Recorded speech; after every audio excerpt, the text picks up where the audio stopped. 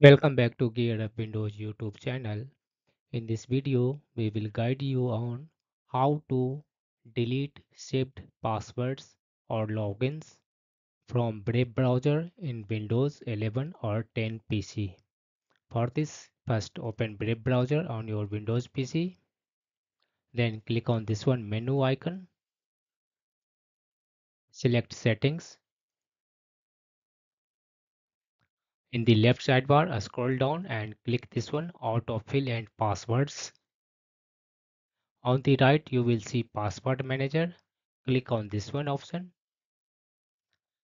On the right side, you will find the domains for which you have saved passwords. To remove, click on domain entry. Windows may prompt for PIN or password. Authenticate it. Then click on this one delete button.